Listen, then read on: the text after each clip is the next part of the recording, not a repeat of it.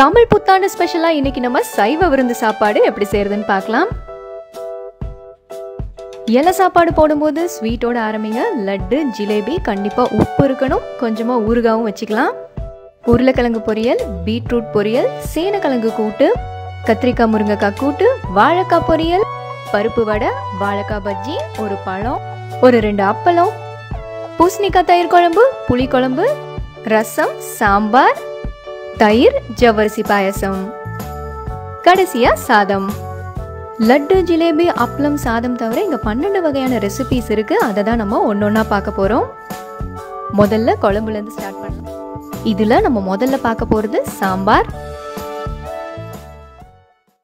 முதல்ல பிரஷர் குக்கர்ல ஒரு 1/2 கப் அளவுக்கு துவரம் பருப்பு, அதை கிளீன் பண்ணிக்கோங்க. இதோட ஒரு 3 கப் அளவுக்கு தண்ணி சேர்த்துக்கலாம்.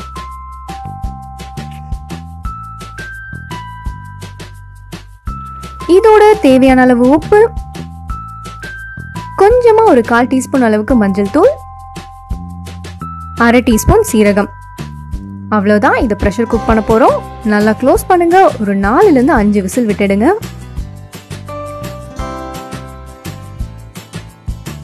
பருப்பு வெந்துருச்சு. இது ஒரு பக்கம் இருக்கட்டும். அடுத்ததான் நம்ம காய்கறிகள்லாம் வதக்கிக்கலாம். கொஞ்சமா ஆயில் பேன்ல விடுங்க. இதுல முதல்ல சின்ன வெங்காயம் ஆட் பண்ணிக்கலாம். ஒரு கை அளவுக்கு சின்ன வெங்காயம் ஆட் பண்ணுங்க.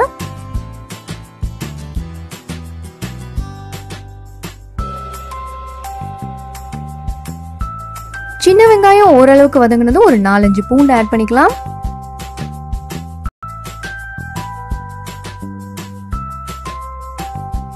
அடுத்ததா ஒரு 2 முருங்கைக்காவை கட் பண்ணி ஆட் பண்ணிக்கலாம்.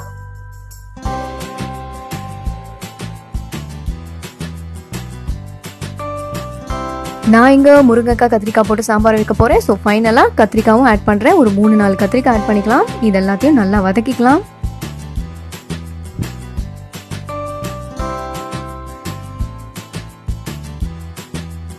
சாம்பாரை பொறுத்த வரைக்கும் நீங்க எந்த காய்கறி வேணாலும் ஆட் பண்ணிக்கலாம். இப்போ இங்க காயெல்லாம் ஒரு பாதி வேகட்டும், அது வரைக்கும் வதக்கிக்கோங்க. வதக்கிட்டு நீங்க வேக வச்சிருக்கிற பருப்புல அதை ஆட் பண்ணிக்கோங்க.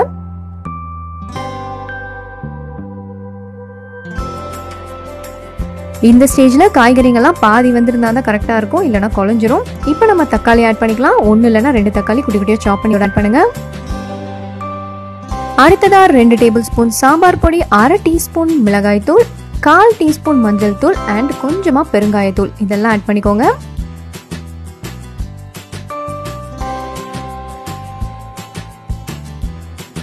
திரும்பவும் சொல்றேன். 2 டேபிள் ஸ்பூன் சாம்பார் தூள், 1/2 டீஸ்பூன் மிளகாய் தூள், 1/4 டீஸ்பூன் மஞ்சள் தூள் அண்ட் கொஞ்சமா பெருங்காயத்தூள்.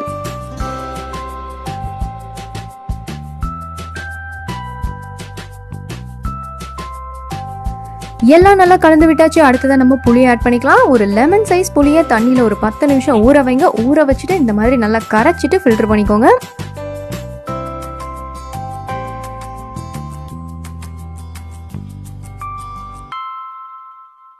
ஸோ புளி ஆட் பண்ணியாச்சு. அடுத்ததான் தண்ணி ஆட் பண்ணிக்கலாம். 1 இல்லைன்னா 2 கப் தண்ணி. உங்கள் சாம்பார் எப்படி வேணுமோ, அதாவது தண்ணியாக வேணுமா கெட்டியாக வேணுமா அப்படிங்கிறத பொறுத்து தண்ணி ஆட் பண்ணிக்கோங்க. அடுத்ததான் தேவையான அளவு உப்பு ஆட் பண்ணிக்கலாம்.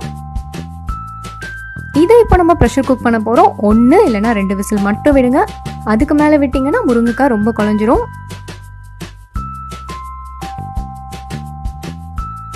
இதோட நம்ம பச்சை மாங்காவை ஆட் பண்ணலாம். பச்சை மாங்காய் சாம்பாருக்கு ரொம்ப நல்ல டேஸ்ட் தரும். மாங்காய் யூஸ்வலாக சீக்கிரம் வெந்துடும். ஸோ அதனால தான் லாஸ்ட் ஆட் பண்ணியிருக்கோம். தேவையான அளவு தண்ணி விட்டு ஒரு 5 நிமிஷம் நல்லா கொதிக்க விடுங்க.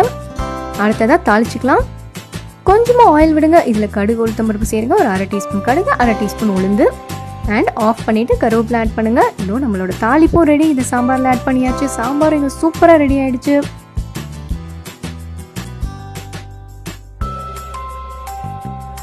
கொத்தமல்லி இலை சேர்க்காம ஒரு சாம்பாருங்களா. ஸோ ஃபைனல் டச்சுக்கு குட்டி குட்டியா கொத்தமல்லி இலையை சாப் பண்ணி தூவுங்க.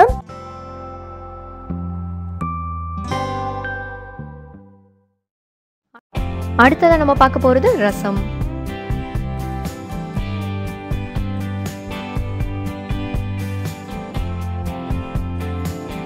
இதுக்கு தக்காளியை முதல்ல வேக வைக்க போறோம். ஸோ ஒரு பெரிய சைஸ் தக்காளி எடுத்துக்கோங்க. லைட்டா இந்த மாதிரி கிராஸா கீறிக்கோங்க. இந்த தக்காளி வெந்ததுக்கு அப்புறம் ஈஸியா ஸ்கின் ரிமூவ் பண்ணிடலாம். அதுக்காக தான் ஒரு 5 நிமிஷம் அதை நல்லா கொதிக்க விடலாம். வெந்துடும்.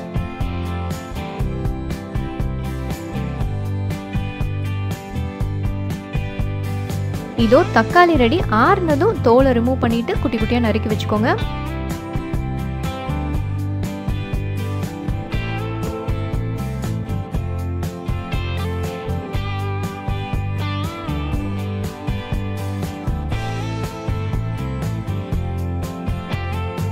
தக்காளி ரெடி. இது ஒரு பக்கம் இருக்கட்டும். அடுத்ததா ரசத்துக்கு மசாலா அரைச்சிக்கலாம். பேன்ல 1 ஸ்பூன் சீரகம், 1 ஸ்பூன் மிளகும் சேர்த்து நல்லா வறுத்துக்கோங்க. இதோட கொஞ்சமா கருவேப்பிலையும் ஆட் பண்ணிக்கலாம். இப்போ இதெல்லாம் நல்லா வறுபடணும். மிளகு சீரகம் வறுபட்டுருச்சுன்னா நல்ல ஒரு வாசனையும் வரும், அதே மாதிரி கலரும் நல்லா சேஞ்ச் ஆகிடும். இதோ ரெடி. இதை மிக்ஸி ஜாருக்கு மாற்றிக்கலாம். இதோட ஒரு 5-6 பல் பூண்டும் ஆட் பண்ணுங்க. இது மையா அரைப்படாது. எவ்வளோ தூரம் அரைப்படுதோ அவ்வளோ தூரம் அரைச்சிக்கோங்க. ரசத்துக்கான மசாலா ரெடி. அடுத்ததான் நம்ம ரசம் தாளிச்சிடலாம். பேன்ல கொஞ்சமா எண்ணெய் விடுங்க. இதுல 1/2 டீஸ்பூன் கடுகு, 1/2 டீஸ்பூன் உளுந்து ஆட் பண்ணுங்க. கடுகு நல்லா வெடிக்கட்டும். கடுகு வெடிச்சதும் 1 கை கருவேப்பிலை, 2 இல்லைன்னா 3 காஞ்ச மிளகாய், நம்ம அரைச்சி வச்சிருந்த அந்த மசாலா. இப்போ இதெல்லாம் நல்லா வதக்கிக்கோங்க. அந்த பூண்டோட பச்சை வாசம் போற வரைக்கும் வதக்கிக்கோங்க. இதோட ஒரு 1/4 டீஸ்பூன் பெருங்காயத்தூளும் 1/2 டீஸ்பூன் மஞ்சள் தூளும் சேர்த்துக்கலாம். இதை ஒரு 1 நிமிஷம் நல்லா வதக்கிட்டு அந்த மேஷ் பண்ணி வச்சிருக்கிற தக்காளியும் ஆட் பண்ணிடுங்க. ஒரு எலுமிச்சை சைஸ் புளியை நல்லா ஒரு 1/2 மணி நேரம் தண்ணியில் ஊற வச்சுட்டு அதையும் ஃபில்டர் பண்ணி இதோட ஆட் பண்ணிடுங்க. இப்போ ரசத்துக்கு தேவையான தண்ணி ஆட் பண்ணிக்கலாம். ஒரு 2 கப் அளவுக்கு தண்ணி ஆட் பண்ணுங்க. இதோட தேவையான அளவு உப்பும் ஆட் பண்ணிக்கலாம். ரசம் கொதிக்கக்கூடாது. ஓரெல்லாம் நல்லா நுரைச்சி வரட்டும். அது வரைக்கும் அடுப்பில் வச்சுருங்க.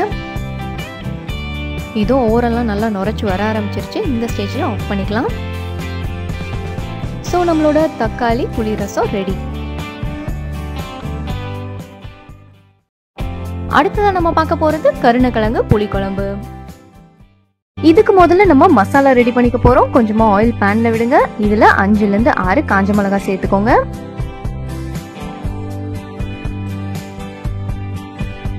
மிளகாய் வறுபட்டதும் 1 கை அளவுக்கு சின்ன வெங்காயம் ஆட் பண்ணிக்கலாம்.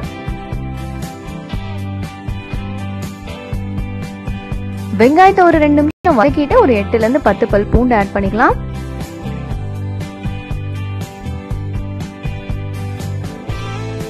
இதோட 1/4 மூடி தேங்காய், 1 கை கருவேப்பிலை,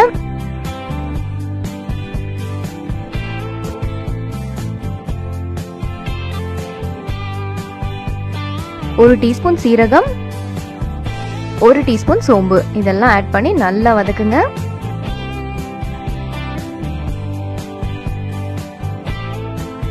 தேங்காயும் வெங்காயமும் கொஞ்சம் நல்லா கலர் சேஞ்ச் ஆகட்டும். அது வரைக்கும் வதக்கிக்கோங்க. இதோ ரெடி ஆயிடுச்சு. இது ஆறுனதும் நம்ம மிக்ஸி ஜாருக்கு மாத்திக்கலாம்.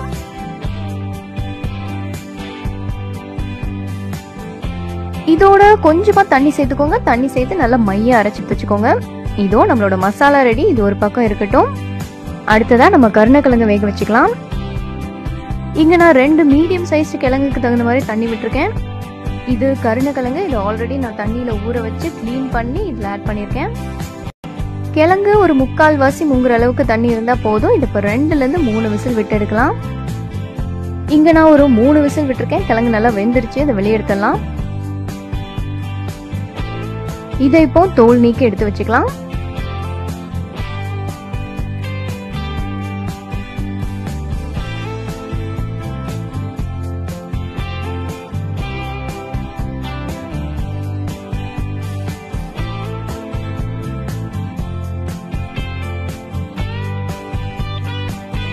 இதை இப்போ குட்டி துண்டுகளாக்கிக்கலாம்.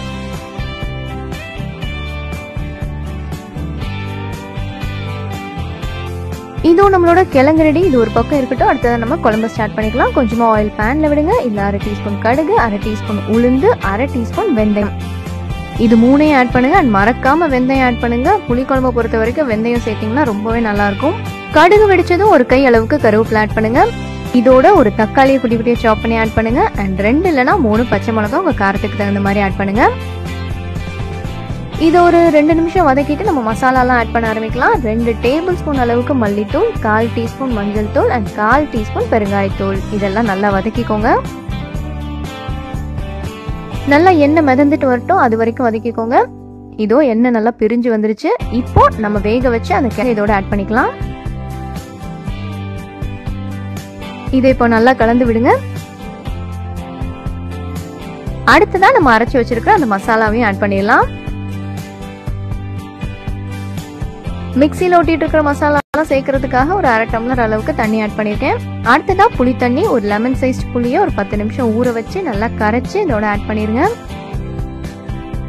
நல்லா கலந்து விடுங்க. தேவையான அளவுக்கு தண்ணியும் ஆட் பண்ணுங்க. ஒரு 2ல இருந்து 2.5 கப் அளவுக்கு தாராளமா நீங்க தண்ணி ஆட் பண்ணலாம். இதோட தேவையான அளவு உப்பையும் ஆட் பண்ணுங்க. இப்போ இதை கொதிக்க விடலாம். மீடியம் ஃப்ளேம்ல நல்லா பாயில் ஆயிட்டே இருக்கட்டும். அப்பப்போ அடி பிடிக்காம மட்டும் கிளறி விட்டுட்டே வாங்க. எண்ணெய் எல்லாம் பிரிஞ்சு நல்லா மேல மிதந்துட்டு வரணும், அது வரைக்கும் நீங்க இதை குக் பண்ணணும். இதோ சூப்பரா எண்ணெய் மிதந்துட்டு வந்துச்சு. ஸோ நம்மளோட புளி குழம்பு. அடுத்ததான் நம்ம பார்க்க போறது பூசணிக்காய் தயிர் குழம்பு.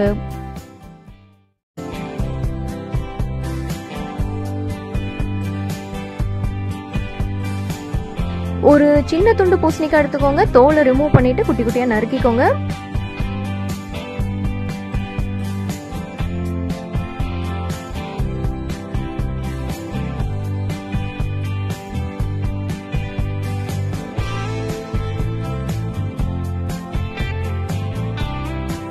இதோ பூசணிக்காவை நறுக்கியாச்சு. இதுக்கு தண்ணி ஊற்றி தனியா வேக வச்சு எடுத்துக்க போறோம்.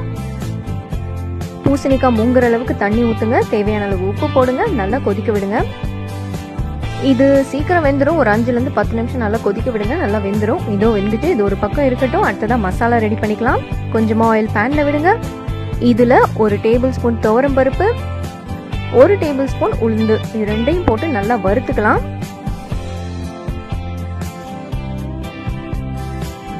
பருப்பு நல்லா வறுபட்டதும் கொஞ்சமா கருவேப்பிலை ஆட் பண்ணுங்க. பருப்பு ரெண்டும் இங்க நல்லா வறுபட்டுருச்சு. இந்த ஸ்டேஜ்ல 1 டீஸ்பூன் சீரகம் ஆட் பண்ணுங்க. 2 காஞ்ச மிளகாவும் ஆட் பண்ணுங்க.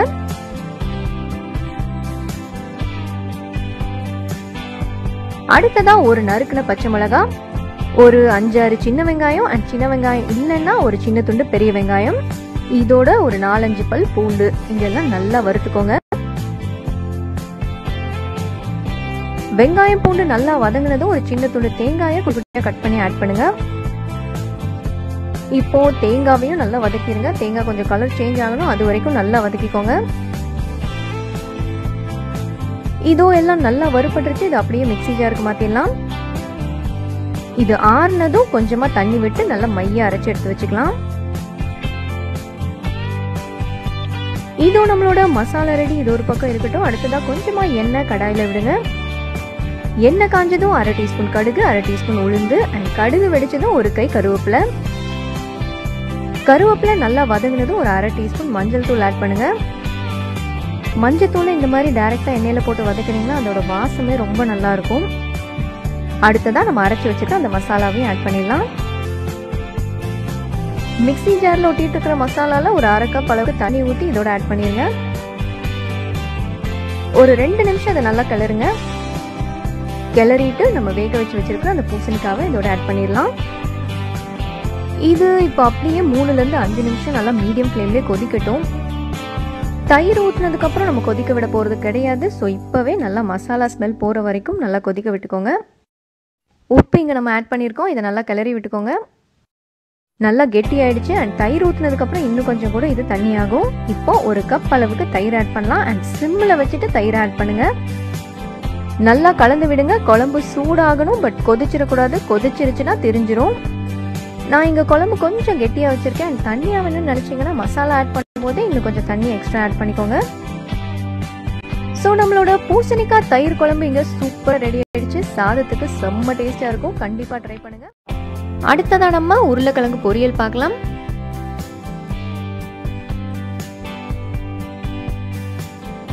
ஒரு 4-5 உருளைக்கிழங்கு 1/4 வாசி வரைக்கும் வேக வச்சு எடுத்து வச்சுக்கோங்க. ஆறுனதும் தோல் இந்த மாதிரி ரிமூவ் பண்ணிட்டு குட்டி குட்டியா நறுக்கிக்கலாம். உருளைக்கிழங்கு கண்டிப்பா கொலைய வேக வச்சிடாதீங்க. ஒரு 1/4 வாசி வெந்தா போதும். தோல் எடுத்தாச்சு. இதை சின்ன சின்னதாக நறுக்கிக்கலாம்.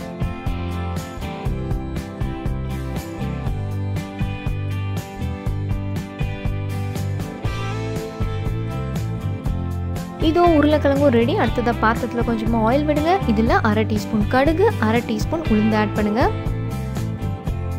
கடுகு வெடிக்கட்டும், உளுந்து நல்லா வறுபடட்டும். கடுகு வெடிச்சதும் நீளமாக நறுக்கின ஒரு பெரிய வெங்காயம் ஆட் பண்ணலாம். வெங்காயத்தை ஒரு 2லேருந்து 3 நிமிஷம் நல்லா வதக்கிக்கலாம்.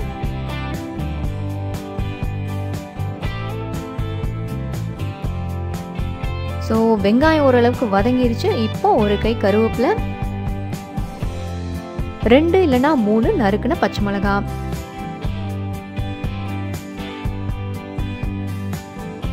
இதோட ஒரு பெரிய பிஞ்ச் பெருங்காயத்தூள், தேவையான அளவு உப்பு, ஒரு 1/2 டீஸ்பூன் மிளகாய் தூள்,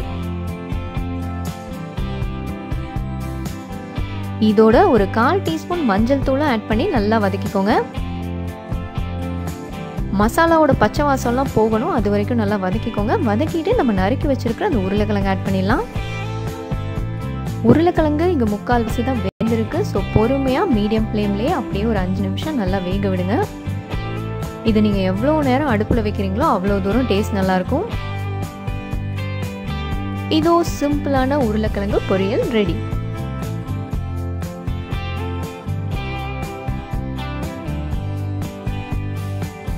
அடுத்ததான் நம்ம பார்க்க போகிறது வாழைக்காய் வறுவல். இது அதிக மசாலா இல்லாத ரொம்ப சிம்பிளான ஒரு வறுவல். ஒரு வாழைக்காய் எடுத்துக்கோங்க, ஓரத்தை நறுக்கிட்டு தோல் சீவிக்கோங்க.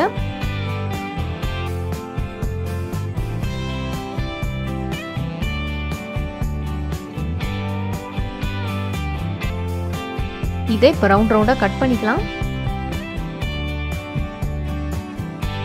இதோ வாழைக்காய் ரெடி. இதுல தேவையான அளவு உப்பு, 1/2 டீஸ்பூன் மஞ்சள் தூள், 1/2 டீஸ்பூன் மிளகாய் தூள் சேர்த்து நல்லா மிக்ஸ் பண்ணுங்க. மசாலா வாழைக்காயில நல்லா கோட் ஆகணும்.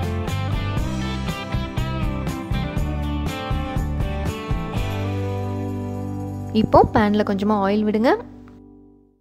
வாழைக்காயை இதுல அடுக்கி ஷாலோ ஃப்ரை பண்ண போறோம்.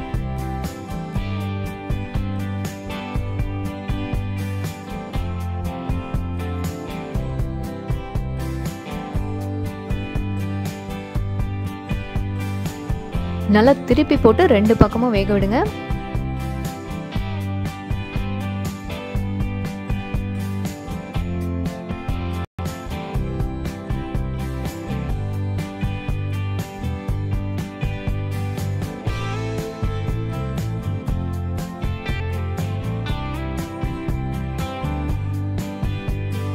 பொறுமையா லோல இருந்து மீடியம் ஃப்ளேம்ல வச்சு வறுத்தெடுங்க.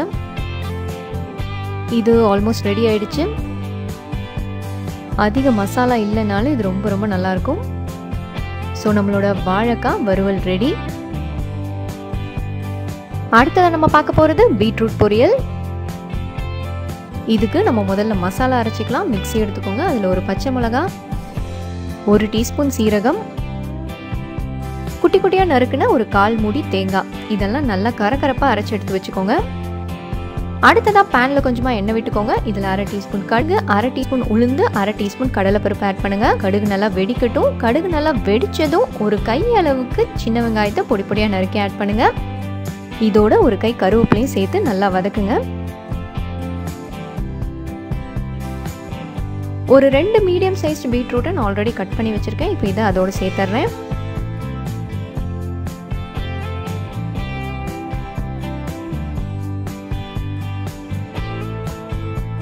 இதுக்கு தேவையான அளவு உப்பு ஆட் பண்ணிக்கலாம்.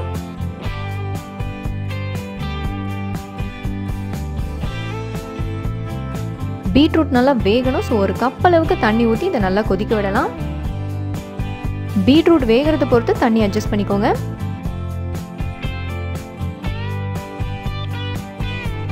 இதோ காய் நல்லா வெந்துருச்சு. இந்த ஸ்டேஜில் நம்ம அரைச்சி வச்சிருக்கிற அந்த மசாலாவை ஆட் பண்ணிக்கலாம். இந்த மசாலாவோட பச்சை வாசம் போற வரைக்கும் நல்லா வதக்கிக்கணும்.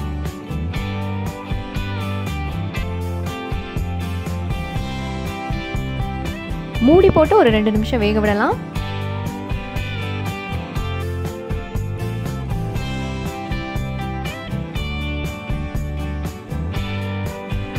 இதோ நம்மளோட பீட்ரூட் பொரியல் ரெடி.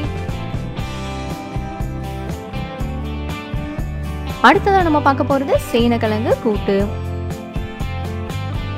இதுக்கு ஒரு சின்ன துண்டு சேனக்கிழங்கு எடுத்துக்கலாம். தோல் சீவி குட்டி குட்டியா நறுக்கி எடுத்து வச்சுக்கோங்க.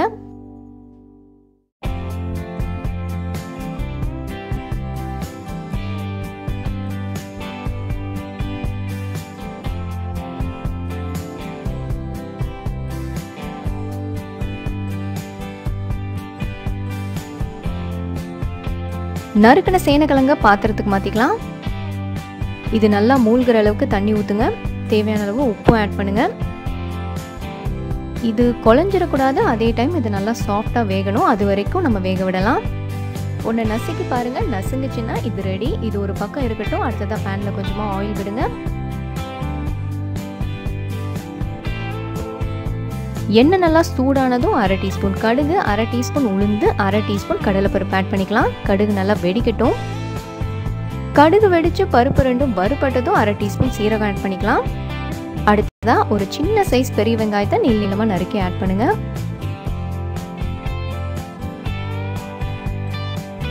இதோட ஒரு 2-3 பச்சை மிளகாவை கீறி போடுங்க. அதே மாதிரி ஒரு கை கருவேப்பிலையும் ஆட் பண்ணுங்க. இப்போ இது எல்லாத்தையும் நல்லா வதக்குங்க. வெங்காயம் ஓரளவுக்கு வதங்கினதும் நம்ம வேக வச்சு வச்சிருக்கிற அந்த சேனக்கிழங்கு ஆட் பண்ணிடலாம்.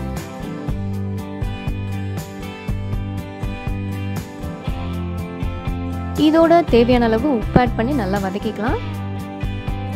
அந்த எண்ணெயிலே சேனக்கிழங்கு நல்லா வறுபடட்டும். அப்பதான் அது டேஸ்டா இருக்கும். ஸோ ஒரு மூடி போட்டு ஒரு 2 நிமிஷம் அதை வேக விடலாம். இது வதங்கினதும் நம்ம பருப்பு ஆட் பண்ண போகிறோம். ஒரு சின்ன டம்ளர் துவரம் பருப்பை தண்ணி ஊற்றி கொஞ்சமாக உப்பு போட்டு நல்லா வேக வச்சு எடுத்து வச்சுக்கோங்க. அதை இது வதங்கினதும் ஆட் பண்ணுங்க. பருப்பு நல்லா மசிய வந்திருக்கணும். அப்போ தான் கூட்டு நல்லாயிருக்கும். நல்லா கலந்து விடுங்க. ஒரு 2-3 நிமிஷம் நல்லா கொதிக்க விடுங்க. அதுக்கப்புறம் ஸ்டவ் ஆஃப் பண்ணிக்கலாம்.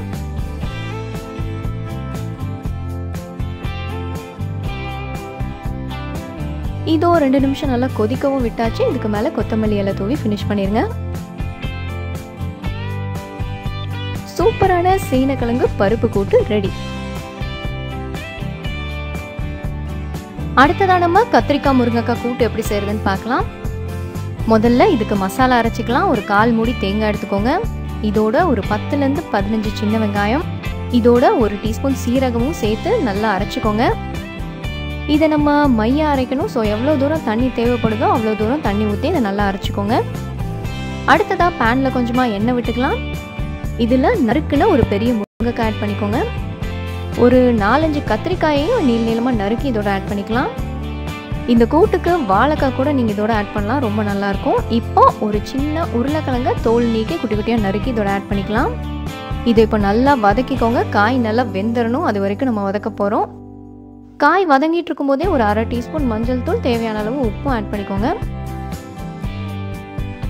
இப்போ இது வேகிற வரைக்கும் நம்ம வதக்கிக்கலாம். வேகிறதுக்கு டைம் கொடுத்து விட்டு விட்டு வதக்குங்க. உருளைக்கிழங்கு தான் வதங்குறதுக்கு கொஞ்சம் டைம் ஆகும். கொஞ்சம் அப்பப்போ நசுக்கி பார்த்துக்கோங்க வெந்துருச்சான்னு. இங்கே காயெல்லாம் நல்லா வெந்துருச்சு. இந்த ஸ்டேஜில் 1 டீஸ்பூன் அளவுக்கு மிளகாத்தூள் ஆட் பண்ணலாம்.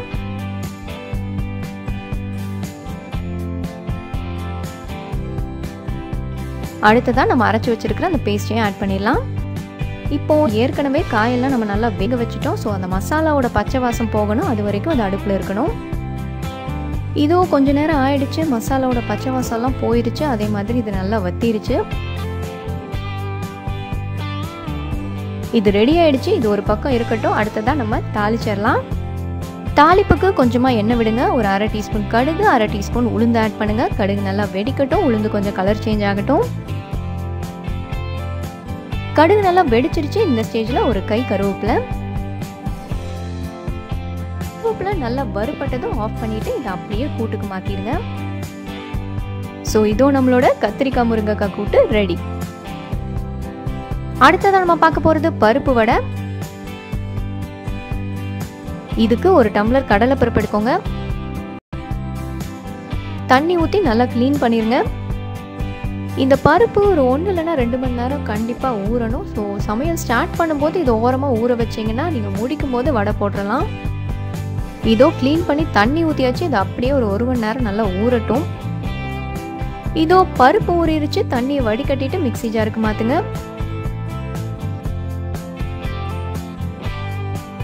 இதை முதல்ல ஒரு சுற்று சுற்றிக்கோங்க. இதோட ஒரு சின்ன துண்டு இஞ்சியை குட்டி குட்டியாக நறுக்கி ஆட் பண்ணிக்கலாம். திரும்பவும் ஒரு சுற்று மட்டும் விடுங்க. பருப்பு நல்லா கரகரப்பாக இருக்கணும். முழுசாக அங்கங்கே இருந்தாலும் பரவாயில்ல, பட் மாவாயிடக்கூடாது. மாவு மாதிரி இருந்துச்சுன்னா கண்டிப்பாக மொறுமொறுன்னு வராது. இப்போ இதோட தேவையான அளவு உப்பு, 1 இல்லைன்னா 2 குட்டி குட்டியாக நறுக்கின பச்சை மிளகா, குட்டி குட்டியாக நறுக்கின ஒரு பெரிய வெங்காயம், ஒரு கை பொடியாக நறுக்கின கொத்தமல்லி இலை, ஒரு கை நறுக்கின கருவேப்பிலை எல்லாம் நல்லா கலந்து விடுங்க.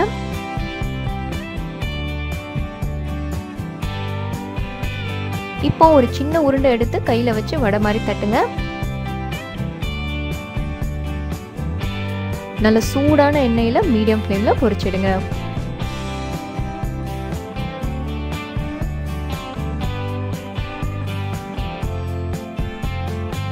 ரெண்டு பக்கமும் நல்லா திருப்பி போட்டு வேக விடுங்க. நல்லா மொறுமொறுன்னு ஆகணும்.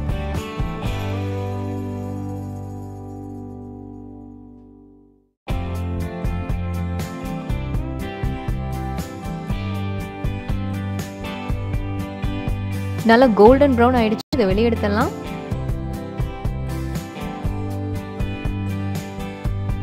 ஓ, இதோ நம்மளோட வடை ரெடி.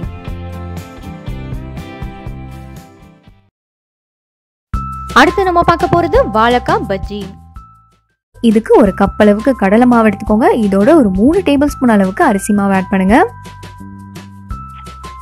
தேவையான அளவு உப்பு, 1 டீஸ்பூன் மிளகாய் தூள், 1/4 டீஸ்பூன் பெருங்காயத்தூள். இதை நம்ம இப்ப தண்ணி ஊற்றி நல்லா தோசை மாவு பதத்துக்கு கரைச்சிக்கலாம். இதை தவிர நீங்க 1 டீஸ்பூன் அளவுக்கு இஞ்சி பூண்டு ஆட் பண்ணலாம். அண்ட் இஞ்சி பூண்டை தவிர கருவேப்பிலையை நல்லா மிக்சியில 1-2 அரைச்சு கூட ஆட் பண்ணலாம். அதுவும் நல்லா இருக்கும். இதோ இங்க நல்லா கரைச்சாச்சு.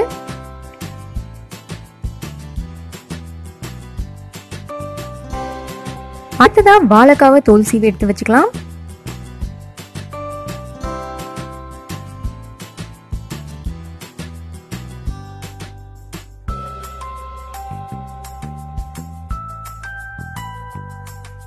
ஸ்லைஸ் பண்றது நம்மளோட விருப்பம் தான். தின்னா வேணா தின்னா ஸ்லைஸ் பண்ணுங்க. கொஞ்சம் திக்கா சாப்பிட பிடிக்கும் அப்படின்னா திக்காவே ஸ்லைஸ் பண்ணிக்கோங்க.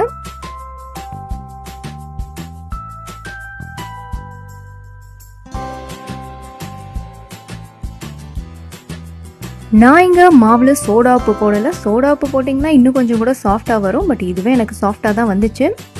இப்போ இந்த வாழைக்காவை மாவுல டிப் பண்ணி ஆயில்ல ஃப்ரை பண்ணலாம்.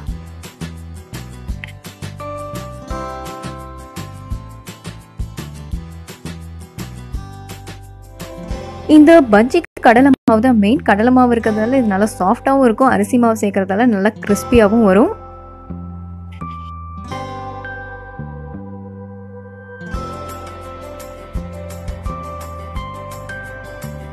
ரெண்டு பக்கமும் நல்லா திருப்பி போட்டு மீடியம் ஃப்ளேம்லயே வேக விடுங்க.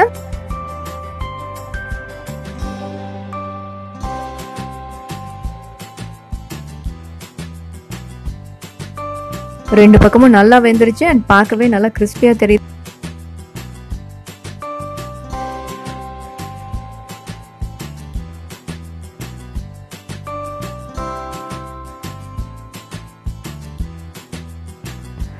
நம்மளோட வாழைக்காய் பஜ்ஜி இங்க சூப்பரா ரெடி ஆயிடுச்சு. அண்ட் தேங்காய் சட்னி வச்சு சாப்பிட்டா செம்ம டேஸ்டா இருக்கும். இதை அடிச்சுக்கிறதுக்கு வேற எதுவுமே கிடையாது. அடுத்ததான் நம்ம பார்க்க போறது ஜவ்வரிசி பாயசம்.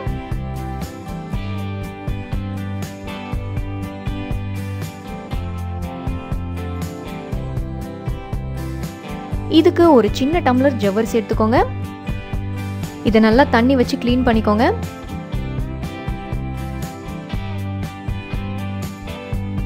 நீங்க எவ்வளவு ஜவ்வரிசி எடுத்தீங்களோ அதுக்கு 4 மடங்கு தண்ணி ஊத்திக்கோங்க. நான் மெஷரிங் கப்புக்கு 1/2 கப் எடுத்திருக்கேன். ஸோ 2 கப் தண்ணி ஊத்திக்கிறேன். ஜவ்வரிசி நல்லா சாஃப்டா ஜெல்லி மாதிரி ஆகுற வரைக்கும் வேகணும்.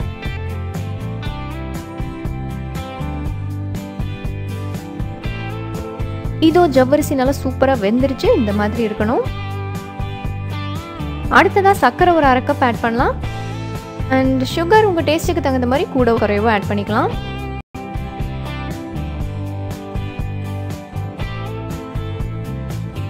இதோட ஒரு 2-3 ஏலக்காவை நல்லா தட்டி இதோட ஆட் பண்ணுங்க.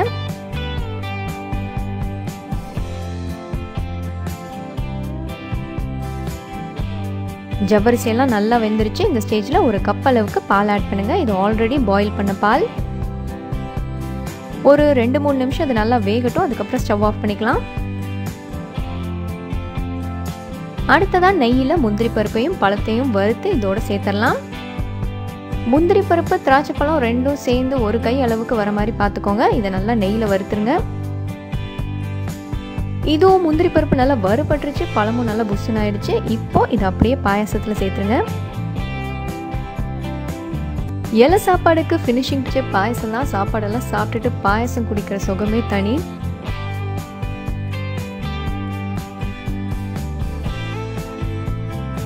இதோ நம்மளோட ஜவ்வரிசி பாயசம் ரெடி.